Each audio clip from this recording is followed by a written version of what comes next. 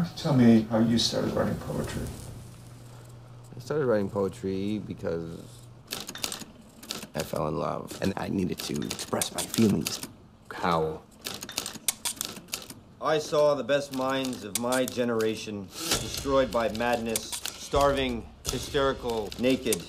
Would you say that Howl, the poem by Ginsberg, is obscene? Yes. Holy, holy, holy. If it has any literary value, it's negligible. Holy Kerouac, holy Cassidy, who blew and were blown by those human seraphim.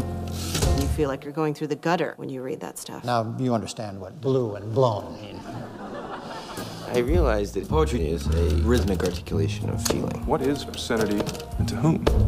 Ginsberg's life apparently has had this kind of rhythm.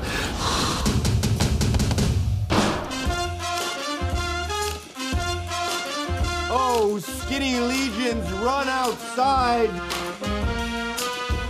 There are books that have the power to change men's minds. The eternal war is here! Let there be no running from non-existent destroyers of morals. Oh, victory! Let there be light. We're free!